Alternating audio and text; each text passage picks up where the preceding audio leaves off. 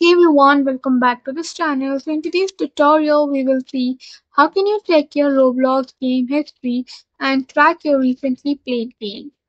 So open your Roblox client app or roblox.com on a browser. After opening your account, you need to go to the home. If you're lost in some other section, just click on those three dots and go to home. So after you go to home, you need to scroll down. So if you scroll down, you can find this continue section. Continue section is nothing but your history section, which shows you the game which you have already played, and it tells you to continue with the game. So under this continue section, you can find your history. So by following this, you can easily find your uh, track which is recently played game. So that's all for the video. Thank you for watching. Don't forget to like, share, comment, and also to subscribe to this channel.